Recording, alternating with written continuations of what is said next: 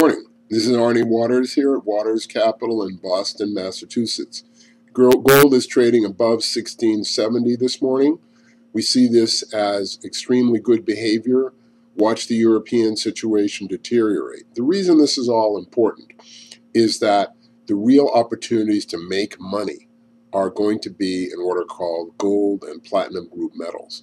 In other words, while you watch the rest of the world's markets decline, here's an area you can get in and make money. I encourage you to take a look at our new partnership. Our new partnership is only lasting for a few years, but after the first 6 months, it will become a stock and it will be publicly traded. So this is your opportunity to get in at pre-opening prices, and its focus is going to be on gold and uranium and rare earths and all the things which we've been managing effectively at an average up 30% over the last few years. Now, secondly, I'd like you to take a look at rare earths in through here. If you don't know what they are, look on your monitor on your computer. Look at the nice color you get. Look at the HD TV. Look at your iPhone. Look at your smartphone.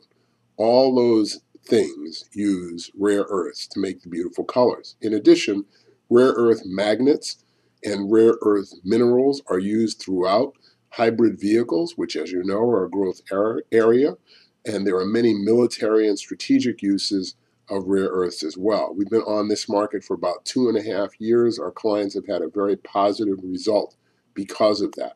So please take a look at our commentaries. Our only uranium comment for the morning is the issue of demand increasing in Australia. It looks like there will be some power plants built in India off of uranium discovered in Australia. And the Indians have persisted in their desire to strengthen their nuclear power network over the next 2 decades. Now, on the gold front, lately, you've been hearing a lot about gold being a bubble. This is not true. Right now, gold demand is about to increase dramatically. At the end of the Ramadan season in the Islamic religion, there is a period of gift giving. In India, the festival of Diwali, D-I-V-A-L-I, begins in September.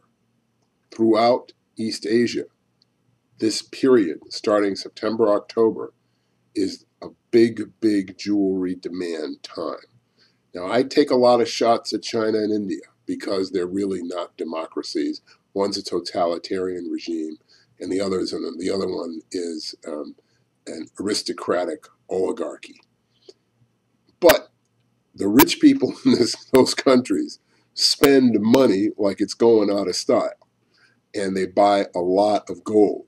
So that's going to be a big factor in the fall. And of course, heading into our own and Western Europe's Christmas season, this is a huge period of demand increase for gold when supply is declining. So when they tell you gold is a bubble, we told you a year ago to buy gold, and gold is up $500. We told you to buy gold 4 years ago, and gold is up $1,000. So we're telling you to continue to accumulate gold. There are no signs of a bubble or a top. And I didn't even talk today about the European situation or any of that stuff. So I want you to aim for the ice flows, look for the trouble spots, look for the opportunities to make money, because that's how you make profits. This is Arnie Waters. Have a great day. Keep swinging.